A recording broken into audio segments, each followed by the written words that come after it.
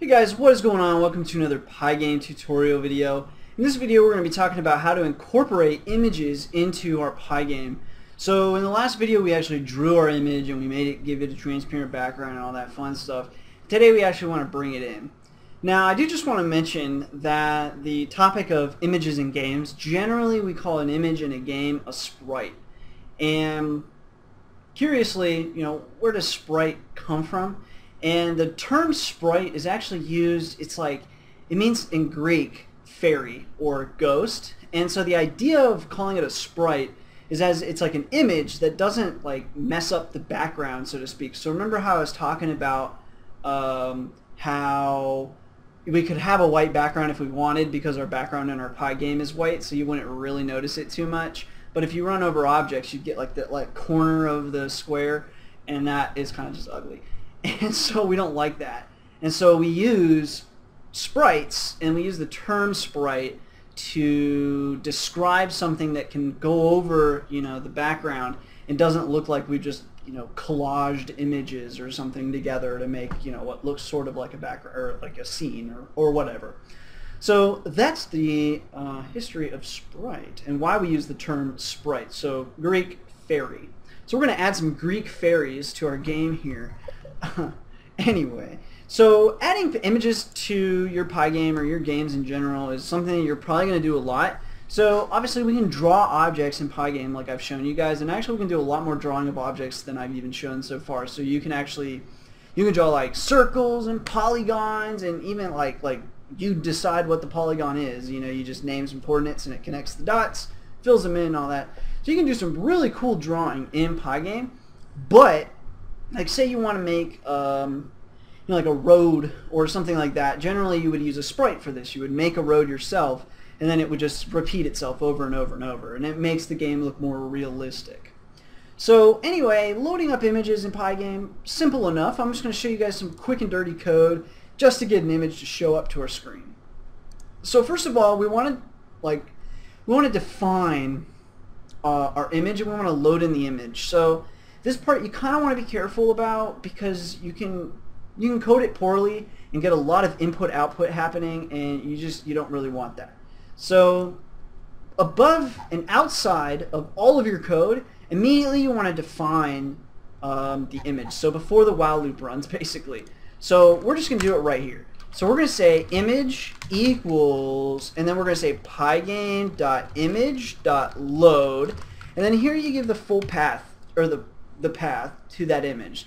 So my image was snakehead2.png, and I have the snakehead2.png is in the same directory as the script that I'm writing right now. If it's not in the same directory, then you can't get away with this. And also, depending on how you run it, say you're on Linux or something like that, depending on how you run it, this may or may not even work. You might have to give the full path. So if you've got it in the same directory as your script, this isn't working, then you need to give the full path to snakehead2.png. So just keep that in mind. Also, just for anybody, since we haven't really covered paths in here, and maybe this is one of your first Python tutorials, when you give paths like in Windows, if you copy and paste a Windows path, it looks something like this: /users/h/desktop, stuff like this. Well, this backslash is an escaped character, so you don't want to use a backslash. You'd want to change all these to // and so on, just to point that out. So anyway, snakehead2.png, and that's my image. So next thing we want to do is we want to actually put this to the screen, so and into our game. So the way that I want to do that is we're going to put this in the snake function here. And you see how we have for x and y in snake list, and then we do pygame.draw and rect and all this? Well, what we can do instead is we can come down here, and remember, as the snake grows, we append things to the end of the list, and the earlier stuff in the list, or the first things in the list, are actually the end of the tail of our snake. So for the snake head, The head of our snake is going to be the negative first element. So when you reference a list and you do -1, that's the very first element in that list. So let me just go ahead and show you guys really quick. So we've got define snake, block size snake list. And then what we want to go ahead and do is we're just going to say game display dot blit, and then we're going to blit what? We blit the image, and then where do we want to blit this image? Well, we want to blit this image in the location of where that first block ought to be. So that location is in snake list. It's the negative first element, right? The second to last, or the last element rather. And then it is, and that gives us an XY pair. So then we do 0. That'll give us the X. And then we give the Y, which is going to be snake list -1, and then the firstth element, which is actually the second element, which is the first is our X, second is our Y, and that's our Y. So that's how we can blit the image to that location.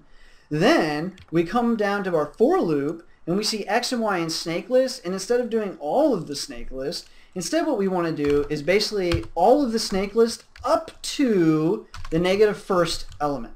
So this will do everything except for the very last element in snake list, and it'll blit all of this stuff, or draw the rectangle rather. So that all should work. Just one last glance, and let's go ahead and run this. So we'll save and run it. And see, here we have our snake. Why isn't he just some good looking snake? So we can move our snake around. Oops, too hard. This game is too challenging for me. Oh my goodness. Okay, so we have our snake, but we notice, okay, well, we've got a couple of problems. First of all, the snake is way too fast. I'm going to slow him down for the next video. But we see that the snake head is only turned in the right direction when we go up. So we have to rotate the image. So rotating the image is fairly simple, but that's what we're going to cover in the next video. And before I forget, I want to change our FPS to 15. That's going to slow it down a little bit, and you guys will probably see it better. Oh my goodness, how did I die already? Let me do this again. I don't understand. I just like loaded the game and I died. I'm a little concerned. Anyway, that's better. So in the next video, what we're going to talk about is how we can get this snake head to turn based on the direction that we're going. So stay tuned for that. Thanks for watching.